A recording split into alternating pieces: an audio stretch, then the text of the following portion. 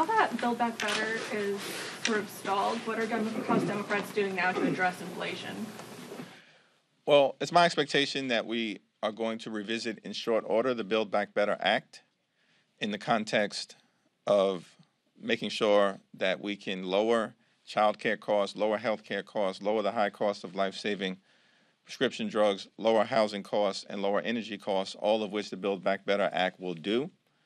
And these are all provisions that, by and large, Senator Joe Manchin supports. It's my expectation that as soon as this voting rights issue is resolved, hopefully favorably, hopefully in the next day or so, but if it's not, we'll always live to fight another day in defense of our democracy, inspired to do so by John Lewis and others, Dr. King, and their spirits. But I do believe that the Senate, in short order, will revisit the Build Back Better Act, and we're going to be able to get something over the finish line in terms of addressing inflation. Today, the Judiciary Subcommittee on Antitrust is holding a hearing on some of the issues in terms of market power and consolidation related to the food industry and meat processors and the dynamics that exist there, because we do believe there's a lot of pandemic price gouging that is taking place that we, under the leadership of Chairman David Cicilline, will begin to expose and elevate today. Go to the back. Yeah, who hasn't spoken yet, and then we'll circle back.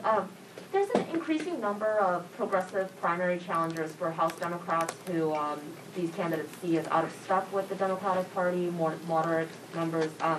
Is this a sign that the party is no longer a big tent party and there's a competition between ideologies, or can you respond to that? Well, House Democrats, we're not a cult, we're a coalition. We're a coalition of a variety of different people all across the country. That's progressives, that's New Dems, that's Blue Dogs, all points in between. And primaries are part of the democratic process. And the House, at the end of the day, is about renewal. I expect that every incumbent is going to aggressively defend their records. And at the end of the day, make the strongest possible case that they can, myself and Pete included, in our own respective races, as to why we should have our 2-year employment contract renewed. I don't think primary challenges are a sign of any dysfunction. It's a sign of democracy working.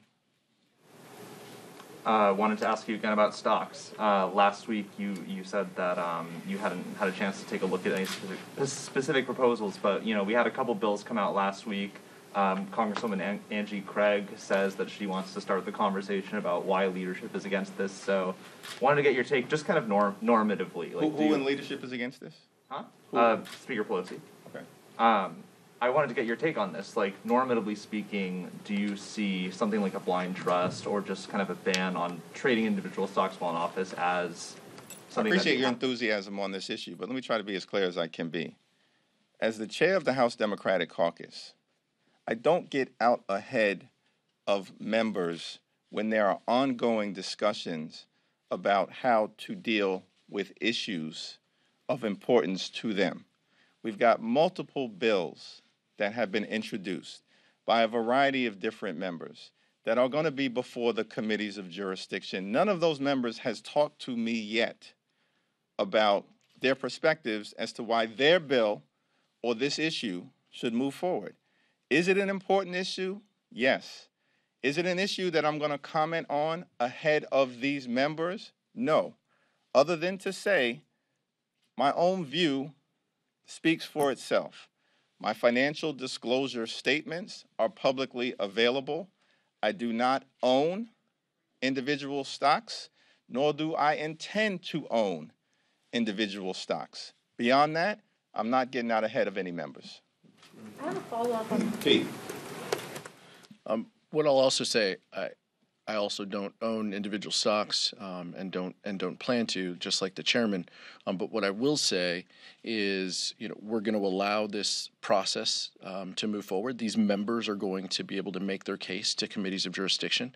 Leadership has said that they want the House Administration Committee, of which I serve on, to revisit this issue. Upholding the public trust is the number one thing that we want to do when we think about this issue.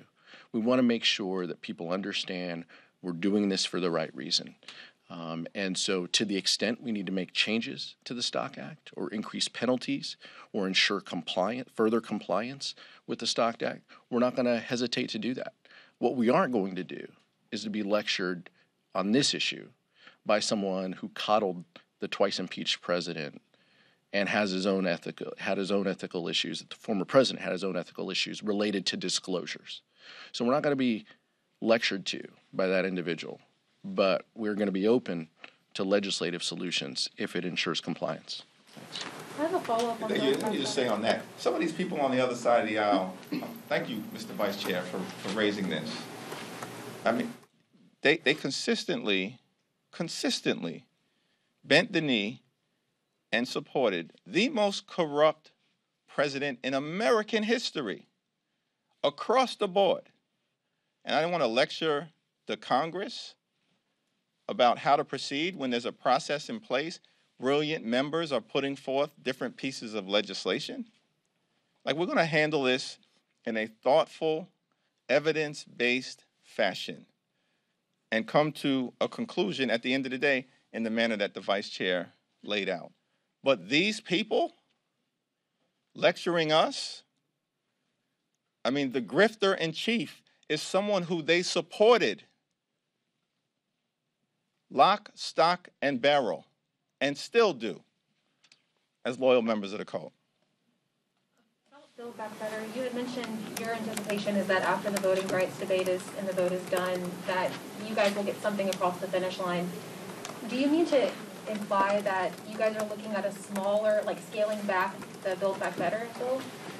No, I mean to imply that I expect conversations will continue, as I believe the administration has indicated, with Senator Manchin and other senators on the other side of the Capitol to try to get important parts of the Build Back Better Act, if not the entire thing, over the finish line.